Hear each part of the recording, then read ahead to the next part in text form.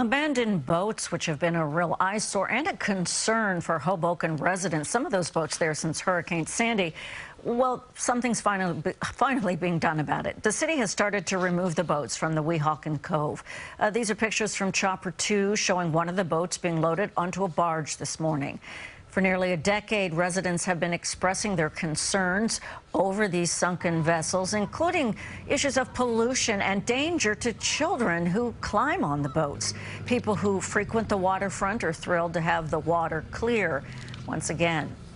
I never thought I'd see it happen.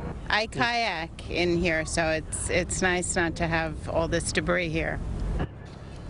The city is able to remove the boats thanks to a $235,000 grant from the National Oceanic and Atmospheric Administration. The city expects the work to take about 4 weeks there in Hoboken.